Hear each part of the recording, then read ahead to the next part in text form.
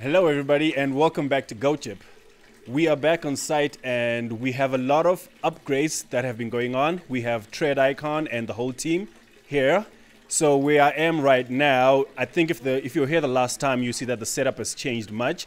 So I'm going to code through Kurt Williams from Trade Icon to come and explain exactly what's going on. So stay tuned as we wait for Kurt Williams.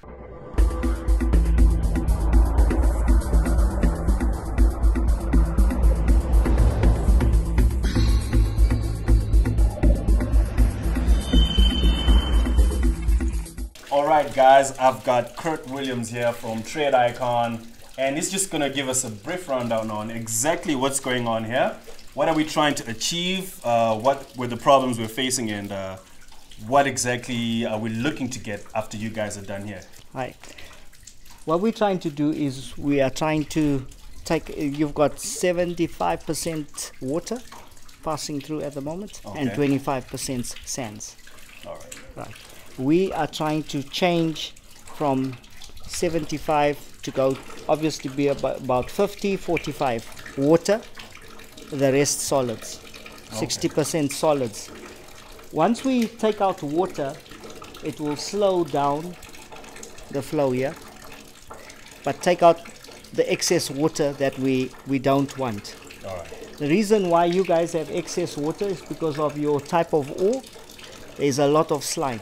There's a lot of slime. Now, a lot of slime in free gold extraction carries gold, and you guys have very, very fine gold here. So it's going. We cannot capture it, and the throughput at the moment is a bit too fast.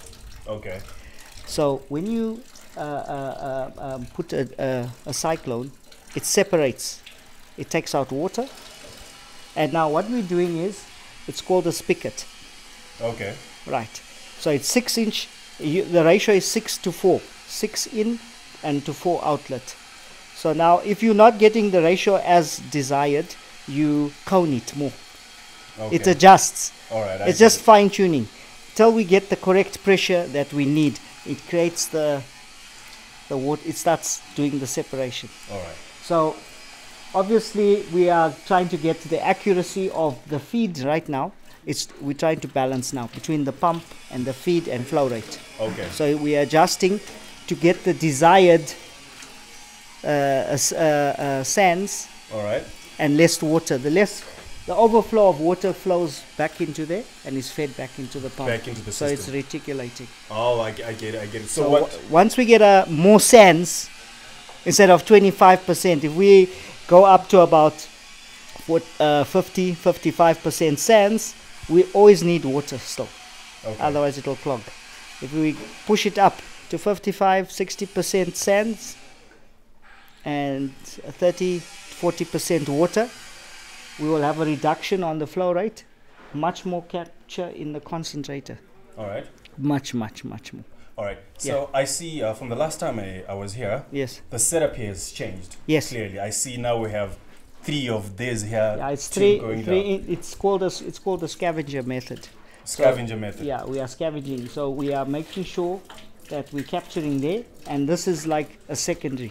Okay. But at the moment, the secondary is getting the flack of the overflow because they are overflowing. Alright. It's too much water. There's too much water. So by reducing the amount of water, it's going to regulate the last ones now. The last 2. Yes. Oh, alright. Too much water Alright. is staying with slime.